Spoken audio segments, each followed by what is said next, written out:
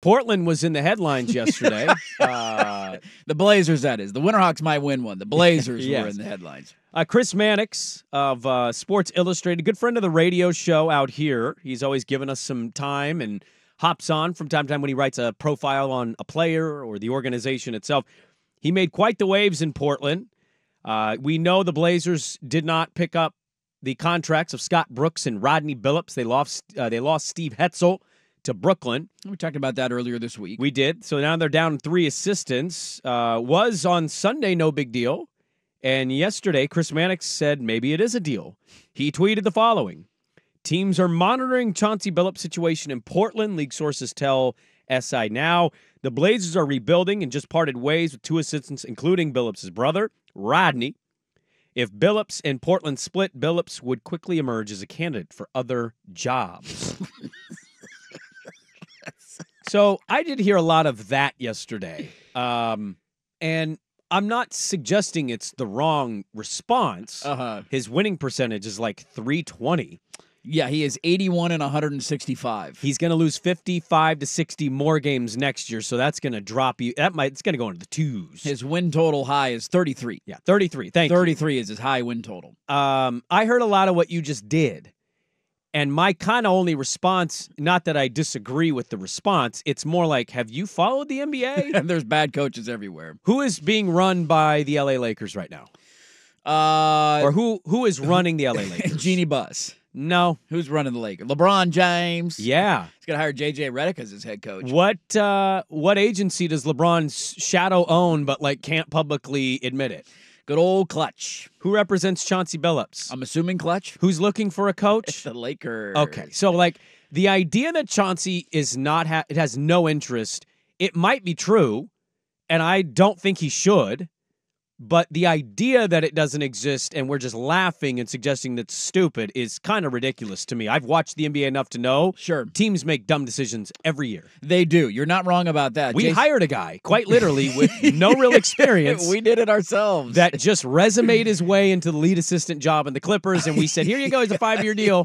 Dude, you're not wrong there. I had the reaction of wondering who's the leaker here? Who's? No, I think it's pretty easy. Is it Billups and his agent that's leaking this? Is it the Blazers? Because the Blazers also have this weird phase right now where they feel like they're going to be the bad guy. We did the same thing with Damian Lillard. We don't want to be the bad guy. We can't be the ones that trade him away. We can't be the villain in the room. So let's come out for 2 years and lie about what we're going to do. And then eventually we're going to make the situation so bad, like locking George out of his bathroom in his office in Seinfeld, that he's going to have to quit his job. Lillard demands a trade. We're not the bad guy. He's the one that did it.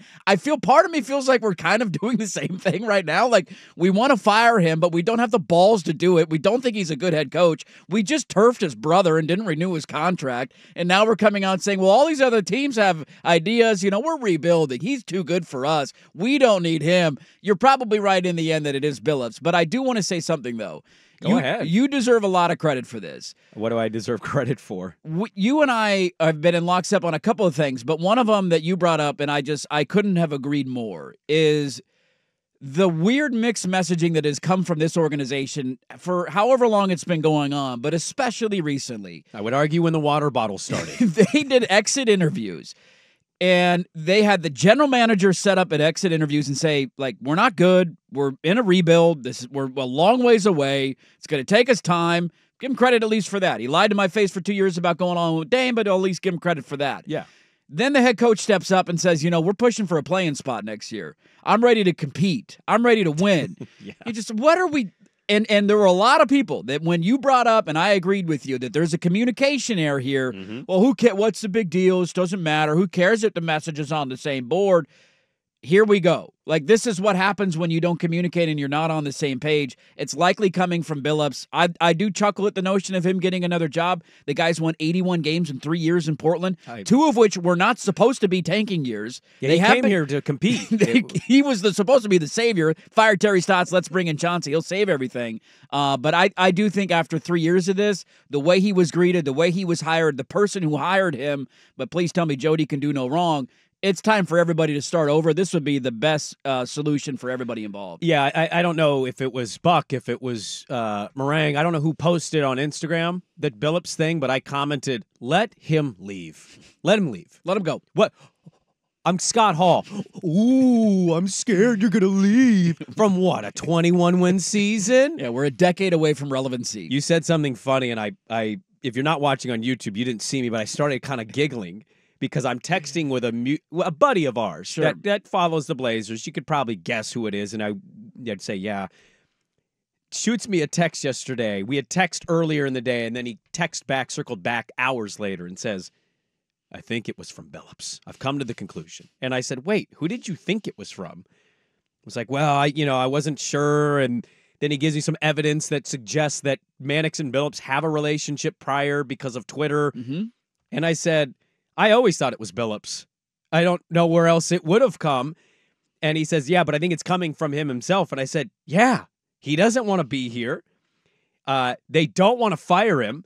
And I quite literally wrote, it's Dame 2.0. Make him ask out, cut his brother, force his hand, and I'll give Mike Richmond credit of this, called it a shadow firing. It absolutely is. Walk him to the plank, and then hey, he jumped off the boat. I don't know what happened here. And I don't know if it's, you what did you say, scared or not whatever. Having the balls to just to fire him and pay him out. But it's the latter part there. It's the buyout. It's $5 million, I think, and maybe it's a little less for a buyout, whatever it is. That's nothing. But for this team, it might be something. But Jody spares no expense, Brandon. But see, this is where it's interesting to me that came out yesterday because it's clearly from Billups. Yeah. It doesn't benefit Portland in any way for Manix to tweet that out. It actually makes Portland look bad. It benefits Chauncey in whatever power dynamics are going on there. The messaging of other teams would be quick to hire him. They're very interested in what Chauncey Billups could do. Maybe Phoenix would. I don't know. Again, these teams don't make rational decisions at all times. They make dumb ones. See their owner in their exit interview saying, 26 other teams would trade situations with us. Okay, pal.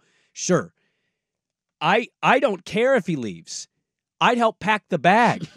I think it's quite clear this guy does not want to be developmental coach. Yeah. It's been clear as day. He did not sign on for a 5-year contract in Portland to say, yeah, I can't wait to tank for 4 straight years and coach 19-year-old dudes. He did it to coach Damian Lillard. Well, but what's his coaching pedigree? His coaching resume dirt was what? 1 year. I want to get into coaching. Hey, Ty, can I be lead assistant? Sure. Okay, 6 months later, I'm a head coach in the NBA. Yep. He didn't grind from college to the pros. He didn't grind from the G League to the NBA to be the main guy. He quite literally walked to the lead assistant job, wore a half-zip sweater, and then his former agent said, I need a coach. I'm just going to hire a guy that I know I can make any move I want because, you used to be my client. Here's a 5-year guaranteed contract. That's how the process went, ladies and gentlemen. That is. And so now we've been stuck because Chauncey, it didn't work when they got here immediately, right? That team sucked and Dame got injured. Mm-hmm. Then Neil, his, behind-the-scenes scumbaggery got exposed. Joe got the job. They didn't interview anybody. And Joe blew it up. Joe probably evaluated it, maybe made the right decision. I still wish he publicly wouldn't have said what he said. Maybe he made the right decision, but blew it up, and Chauncey went, oh, no, I have 4 more years of this. Yeah. And he still had Dame, but then Dame went nuclear, but it didn't matter because the roster sucked. Okay, here we are, and now there's 1 year left. The team hasn't picked up the option. I think it's quite clear this is from Chauncey, and I say, good luck to you, sir. Get the hell out of here. I would rather have the Mark Daignault guy in Oklahoma City coach my young group and develop them, or, as the person who texted me yesterday suggested, maybe Becky Hammond. I'd be all for it. Who has I know you can think that's just some weird cliche Portland hire. It certainly would be something that builds some good buzz for the city, but went into detail of why she's actually a good coach. She's dominating the WNBA. She's probably going to three-peat this year. Her out-of-timeout plays are amazing.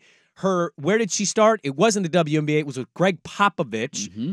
And I'm just throwing a name out, but I'm just saying, Hell, I'd take Dawn Staley, too. Didn't we try and interview her as a token interview the first time, but we didn't have any intention of actually hiring her? If he wants to leave, good luck to you. Goodbye, sir. This is good day. I will Willy Wonka you and wish you luck in your future ventures. This is why yesterday, I think, summed up why I feel the way that I feel about this organization. I can't take them seriously. I can't. And anybody who tells me otherwise, I will laugh in your face.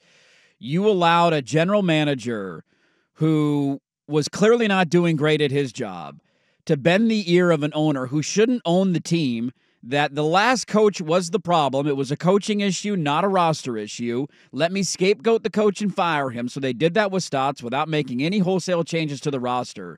And his answer, and the owner said, this sounds great, is in a win-now situation where you have 2 years left to maximize Damian Lillard, to bring in a head coach who had been an assistant for 1 year, who is now, by the way, in multiple interviews in the last 6 months, acknowledged he didn't know what the hell he was doing the first 2 years he was here. Basically has said that. He's acknowledged multiple times, I have grown exponentially as a head coach. Where the hell was that the first 2 years when we were supposed to be winning? You hired somebody who didn't know what the hell he was doing because he was buddies with the general manager.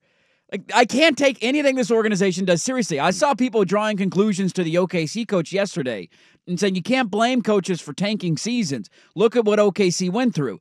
There's a massive difference. First off, in OKC, his first 3 years there, they saw a win total increase in each year. You could see the direction that they were going with their young players, not to mention the fact that I believe before he was hired to be the Thunder head coach, he was their G League coach for 5 years. He had and a it good was reputation. all about development, young players, getting guys to the league, helping guys grow. Yeah. That was his whole focal point in the organization. That's what you need now. You need somebody who can maximize the talent of young players and develop them, who doesn't care about the wins and losses, who doesn't care about the end result at the end of the game. It's all about maximizing your young guys. Chauncey Billups is not the main problem in Portland, nor is he the answer. Let him go. Start over. It is time.